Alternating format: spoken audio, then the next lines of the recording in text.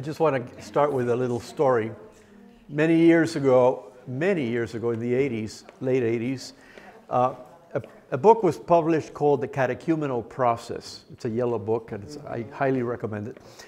And as we were doing workshops on the catechumenate, one lady came to a catechist and says, "What is a cachumco?"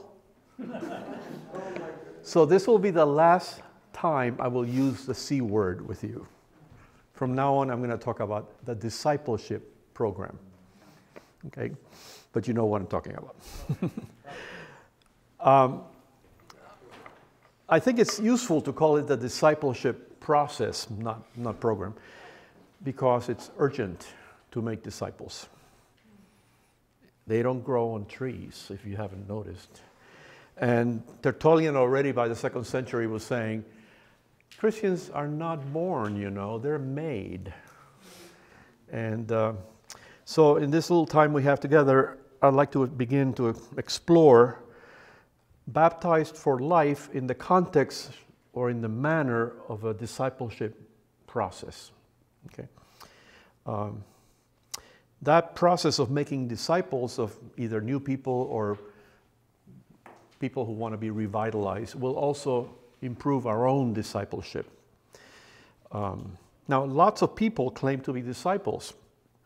In Puerto Rico, where I come from, you say, "Are you a Christian?" Everybody says, "Oh, yeah, I'm Catholic." But they haven't ever interpreted the Bible. They don't go to church regularly. They may have gone to a funeral or a wedding. That's about it, really. And also, nobody goes to church today because they have to. Nobody. Nobody goes to church because they fear hell or because their parents will, well, maybe they will. The kids might. But in general, people don't go to church because they have to, but because they want to. So it's kind of important to find out the psychology and sociology of how people come to want something and to commit to it and to grow into it and so on. And also, in the same process, how we can help them in that process pastorally. Because it's not enough to just give lectures about theology. I think we all agree on that. We have to figure out a way of being present with the person as they develop an initial interest, a second stage of inquiry, deepening their exploration of the Christian life, and then some kind of commitment, and then the follow-up to that. And so the discipleship process that we're exploring is based on the ancient techniques for accompanying somebody as a disciple or as a disciple, someone becoming a disciple along the way. Christians are not made, they're not born, they're made. And I think it's important to, especially in American culture, to point out that we are made Christians gradually. Nobody is made a Christian overnight, not even St. Paul. He had to go to Ananias and learn and, be catechized. It's not like being a friend on Facebook. You can't just click and be a Christian or a member of a community. Imagine yourselves facilitating the process of your son-in-law becoming a member of your family. And that reminds me that it's very dangerous, I think, to think of the church as a store. It's not a store. The New Testament never describes the church as a store or a business, anything like that. It's a city, it's a family, it's a nation, an ethnic group. What else? You get, it's a community. Okay?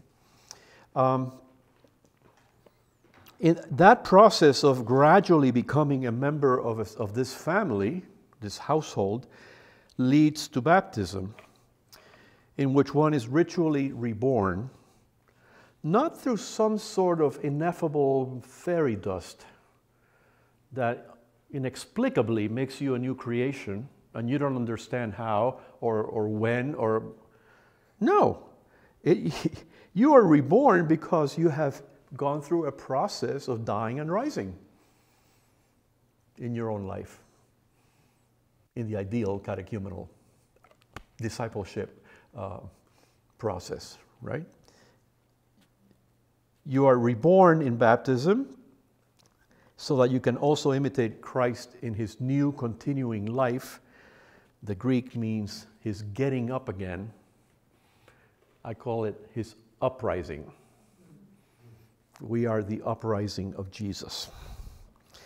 So baptism expressed to the participant not only the forgiveness of sins by washing, that would have been Jewish, but our rebirth to a new life with a new transformed heart, the real meaning of metanoia, of repentance. Okay. A transformation of the heart that goes on after baptism throughout our whole lives, again and again and again. But it's learned, the process is learned on the way to baptism. It's a huge difference to talk to somebody who's baptized, anybody over the age of 12, who's baptized as after a process of metanoia, than to talk to somebody who's baptized without knowing it. And until we recover the idea that baptism is the expression of a process of transformation of the heart, not fairy dust magic, baptism will continue to be this kind of, we don't really need it. You know, we have a wonderful ecclesiology of baptism in the Episcopal Church, and a lot of it has taken ground.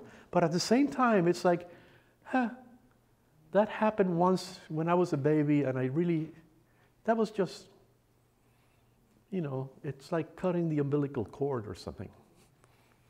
It's something that happened once, and it doesn't affect the rest of my life. I think we have to go back to the experience of adult baptisms to really recover the fullness of baptism as an effective metaphor of dying and rising.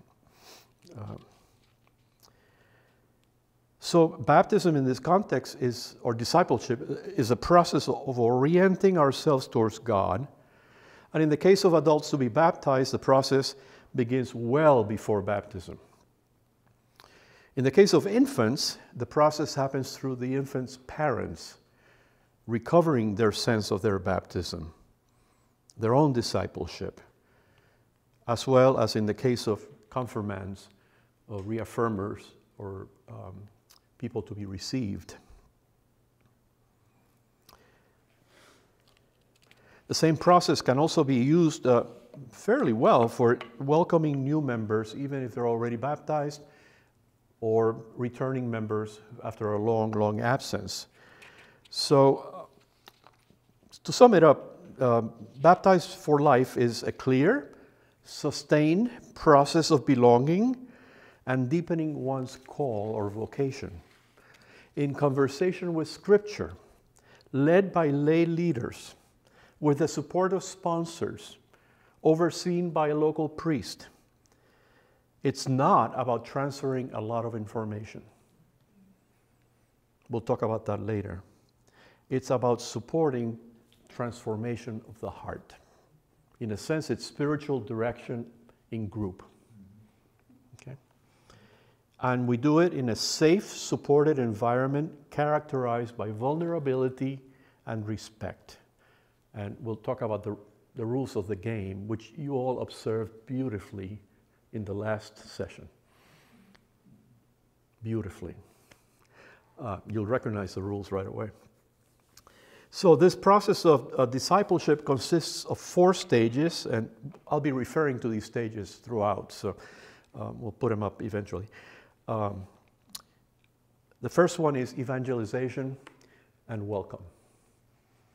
I say evangelization, I don't like pronouncing it, but I prefer it, because evangelism, for some reason, is understood to be talking about my faith in Jesus. And that's not the proclamation of the gospel.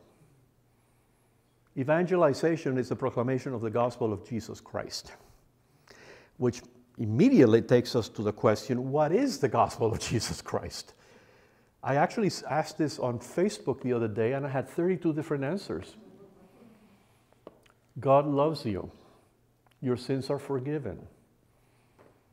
So I looked up gospel, and I went to the earliest gospel and the earliest mention of the gospel, which happens in Mark 1:14 to 15. And this is the literal translation of it. Jesus came into Galilee proclaiming the good tidings of God, that the proper time had been fulfilled and the kingdom of God had drawn near. To change your hearts and trust the good news. It's not about Jesus. It's about God's transformative will and the availability of it. Now, huh? The good news, the gospel, is not about Jesus, or, well, especially not about Jesus' biography. Because Jesus didn't go around saying, you know, I was born in a stable and 3 strange men came to see me and gave me presents I couldn't eat. That's not the gospel. Now, it's natural for us to think of the biography of Jesus as the gospel of, actually, it's not even the gospel of Jesus, you know. It's the gospel of God. It's the good news of God that Jesus was saying.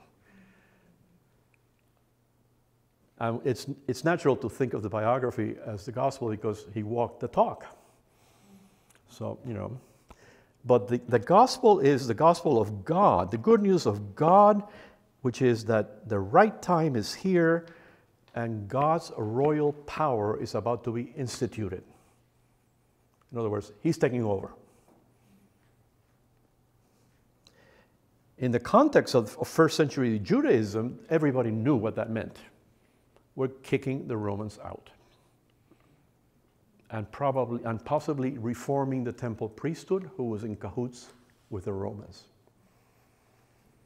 It's not some spiritual event disconnected from local politics. It's not.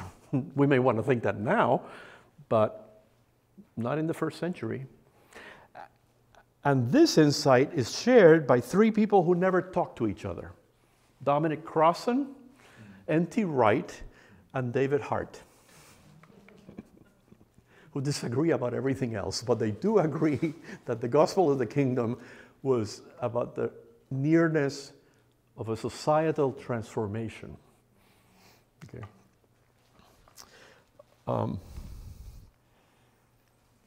So this kingdom, I'm going to call it the reign of God, to not be sexist, but this reign of God is this world transformed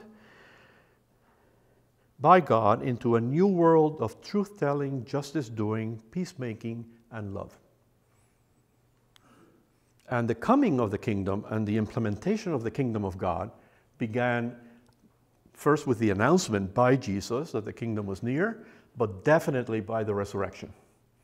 So we're already living in the kingdom. It's a commonplace to say that the Christian community is the first fruits or the green shoots of the kingdom. It's a good measure to evaluate a community and its liturgy. Is this group of people a sign to this neighborhood of the kingdom already here? Right. So this is wonderful news. But for whom? Who is staying up late at night yearning for the arrival of the kingdom of God? Can I take some guesses? You think? Rich and powerful people. Yeah, right. You think Agent Orange is staying up at night waiting for the arrival of the kingdom?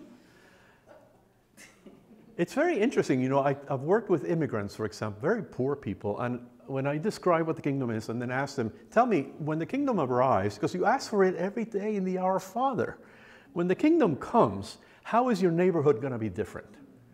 They have lists. The school will be better. The neighbor will not haunt my kid because she's undocumented.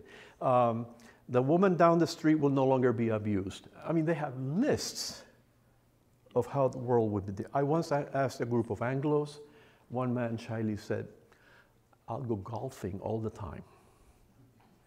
Now, before we jump on him, he may have been exhausted and needed Sabbath time, you know?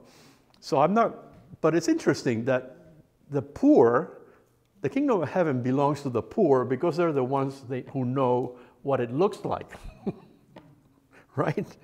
The mothers and fathers of those kids in cages, they know what the kingdom looks like. So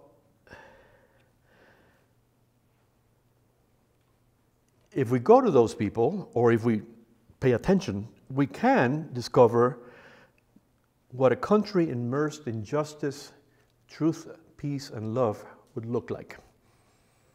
Yes, we can narrow the income gap. We can support the empowerment of girls. We can fight the opioid epidemic, and so on.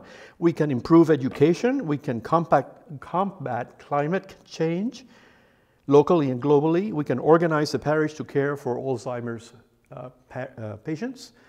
We can feed the homeless. We can open a nursery so mothers can go to work. Because the gospel affects everything. It's hope for everyone, especially for those who live day by day in bad news. So this proclamation of the good news of God is not talking a lot about our faith in Jesus, which will come later, by the way, once we begin the discipleship process, but of working to heal the world, freeing it from its slavery to selfishness, greed, exploitation, and lies. Now, how specifically is a congregation, think of your congregation, how specifically is that congregation or diocese a sign of the reign of God? Well, I'd like to suggest that when people in the neighborhood start saying, oh, that's the church where they have a DACA program. That's the church where, you know, they marry gays. That's the church where, whatever. You're beginning to hear signs of the kingdom becoming a reality. When a congregation cannot be talked about that way, it's probably not a very healthy sign of the kingdom, if at all. No matter how many crosses and vestments and Gregorian chant they have, if it's not a sign of the transformation of society, it's just a spiritual department store. And you can have a lot of people in a spiritual department store paying to purchase spiritual goods, but they will not turn into evangelists, proclaimers of the gospel. Okay. Now, it might be tempting to think that, therefore, we need to pay special attention to bringing in poor people into our congregations. And I think, as much as I would love to do that, the reality is that in most congregations, the newcomers at our door are not going to be the poorest, but people with a premonition, a feeling, an inchoate sense that there's more to life than paying your student loans. And yes, they are poor in a sense, and needy too. So the operative question is not so much who needs a meal, although it wouldn't hurt to ask that, but who is living in a bad news situation in this suburban neighborhood? And then mobilize the congregation to serve them. It may be that you have, maybe that the neighborhood is full of bored housewives. I don't think that exists anymore, but then that's the field of mission. They're the abused, in a sense, right? And as a side note, this is why God created deacons. Amen. Deacons are supposed to find out who those people are and where they are, find out the needs, mobilize us, get us organized, and send us to serve them. And often a church that does not have deacons doing that does not do much outreach except through the initiative of individual lay people. Because we clergy, priests, don't know how to do this. We don't get trained for that. Have we ever, has anybody here ever taken a course in community organizing? Yes. Oh, you're the exception. You're the exception. So, yeah. I was kidding with Puerto Rican priests the other day that they're fools to agree to be doing two jobs for the price of one, priesthood and diaconate, because they end up not being able to do either very well, you know. So I think it's helpful to ask ourselves, where and when did I first hear good news? As a kind of discipline. And I was thinking about this the other day, and I remember in 1969, I was a Jesuit novice, and I was looking out the window at the Catskills. I was in Poughkeepsie. And suddenly I had this felt sense, not a thought, just a feeling, that if God was God, God had to love me as I am. 2 weeks later, I came out of the closet. Not 2 weeks, 2 years later, I came out of the closet. Now, nobody told me that good news at that moment, but my parents had raised me that way. You know, you are who you are, and that's fine. And whoever you are, you can be what you are, but you have to be the best at it. That was my mother, the perfectionist, right? No, you don't have to be the best at it either. You know. So I think it's a helpful question to ask ourselves and other fellow Christians. You know, when did you first hear real good news, personally, for you? What did it look like? What did it feel like? When people hear or have that experience or something remotely similar, they develop an interest in what's going on at St. Swithin's. And they will sum up all their courage and bravery. We forget how difficult and threatening it increasingly is to show up at church.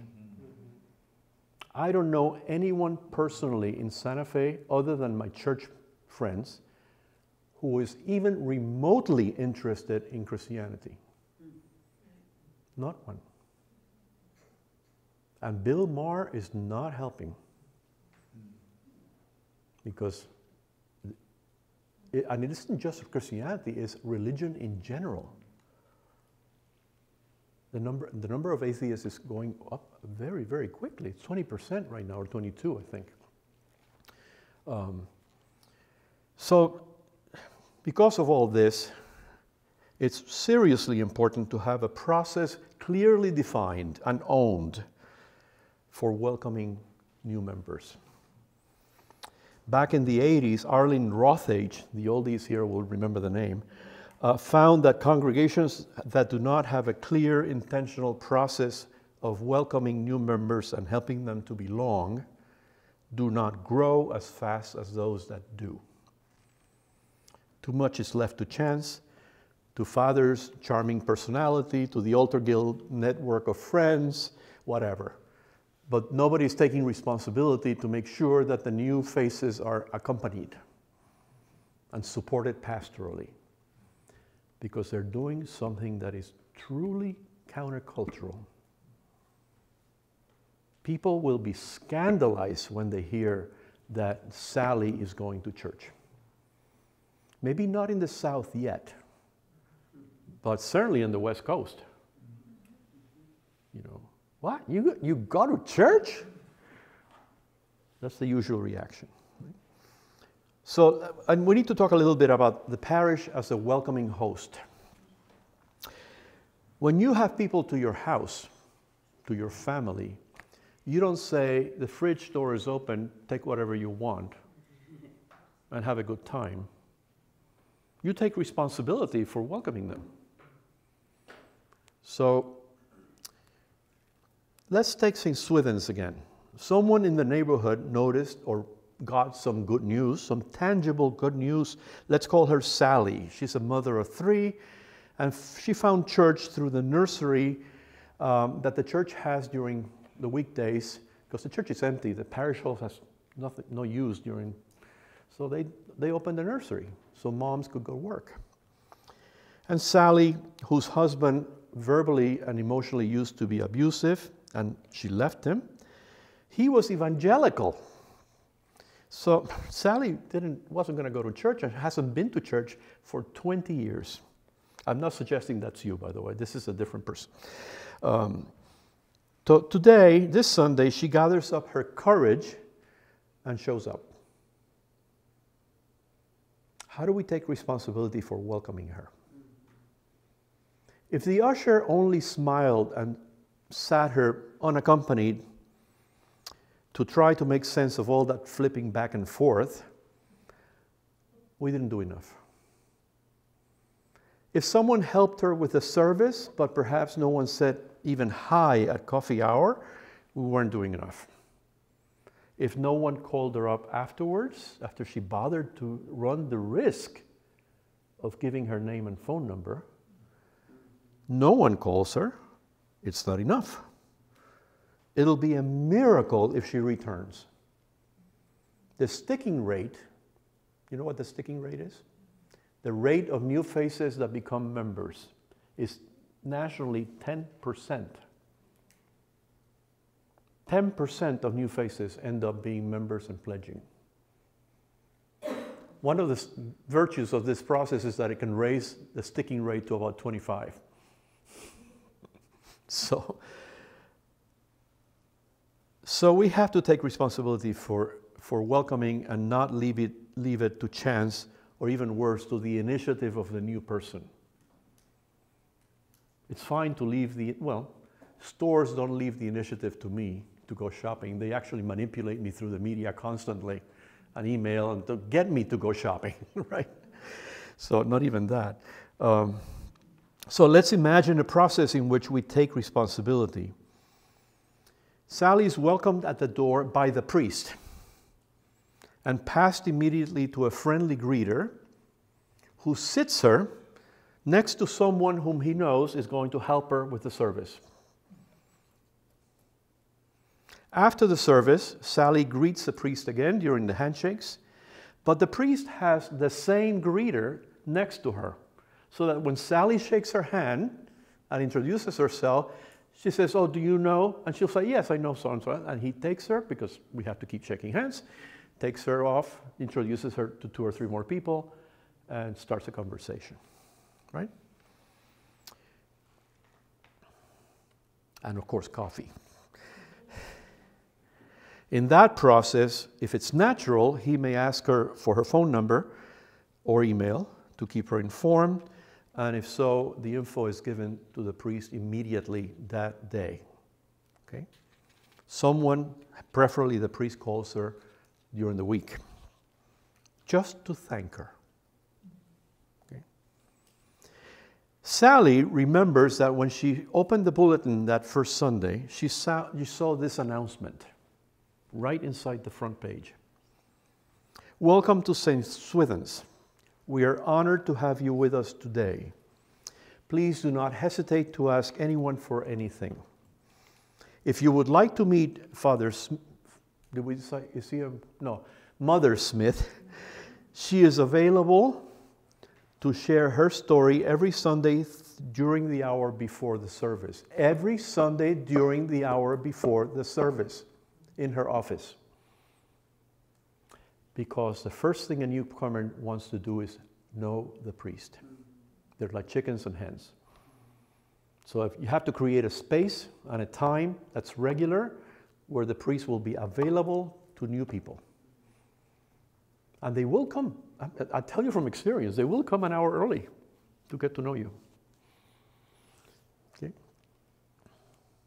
So maybe the next time, or a few weeks later, the next time she feels like going to church, she may shyly look into the priest's office And there she is, Mother Smith, talking with two other newcomers, getting to know each other. The priest welcomes Sally and explains that they're just sharing their stories and begins, "This is who I am, this is how I got here." And they do that. It takes about 45 minutes per person, roughly. They share in turn.